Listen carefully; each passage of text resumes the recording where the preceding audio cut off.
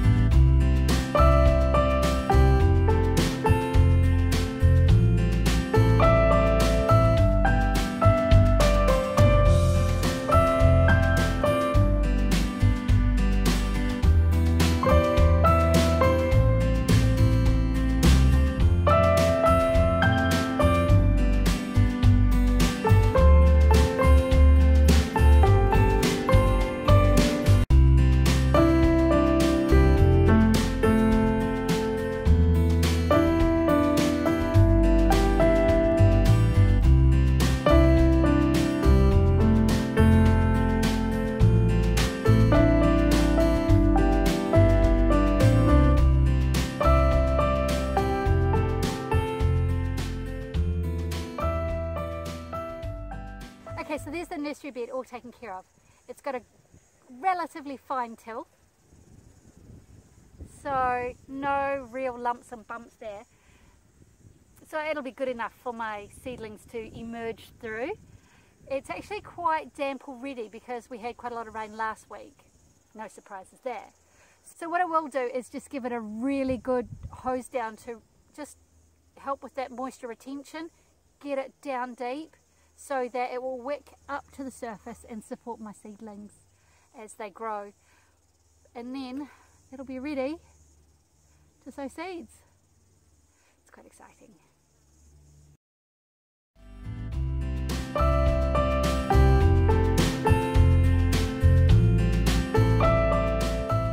Right, that'll do for now. I'll let that soak in till I'm ready to sow the seeds. Maybe it'll be today, or maybe it'll be in a couple of days. So here we are in the orchard, and the peaches are ready. So exciting. I mean, there is nothing better than a fresh peach straight from the tree, still warm from the sun. Ah, it smells delicious. And tastes even better. Look at that. So fresh, so juicy. Oh. This is why we grow food. There's quite a few in the tree, although not as many as in previous years because the spring was so miserable that the poor blossoms just didn't stand a chance. There were no bees, it was too windy, it was too wet. Reduced crop. But that's okay, we've still got some, and they are right.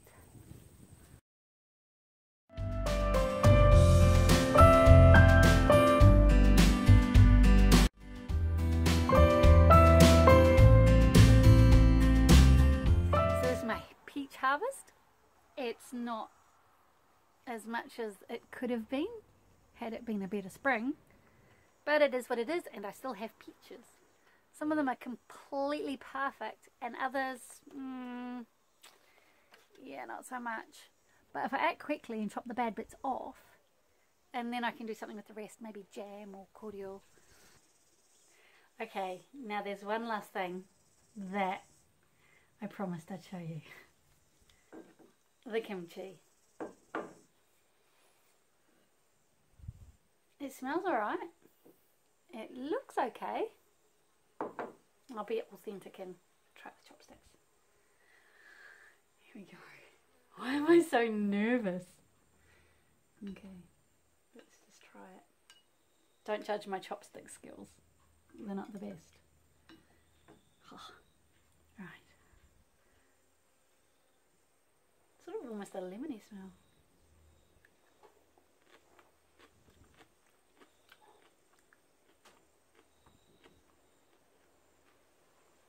Oh, there's the spice.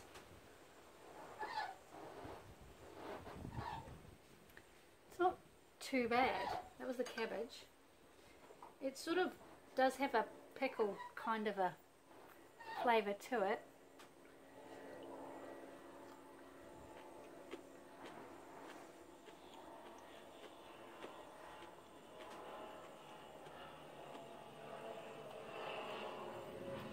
Yeah.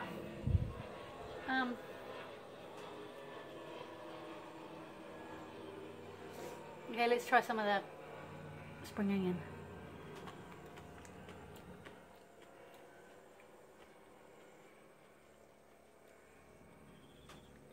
Yeah. And the kohlrabi. It's gone nice and pink. This looks like a carrot. Still crunchy.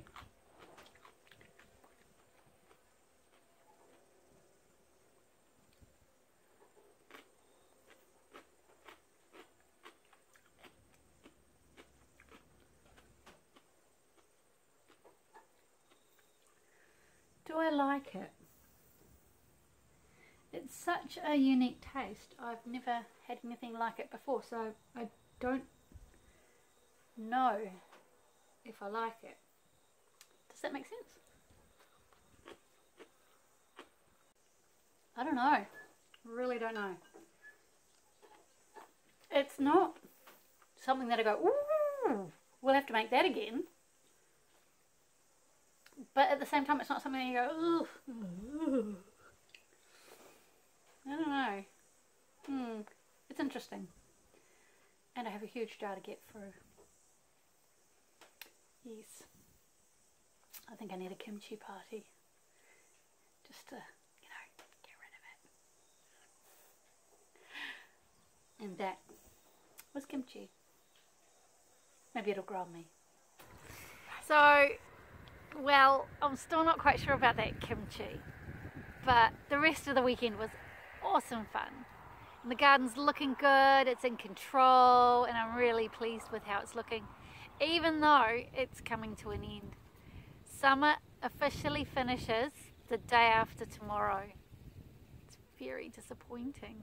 But I did read an article in the newspaper that said that the warm weather that we had on the weekend is going to continue into autumn. So we might even get our summer just under a different label. So that's it for now. I've got a load of harvesting still to do. Like these tomatoes. Oh, look at that. Perfect.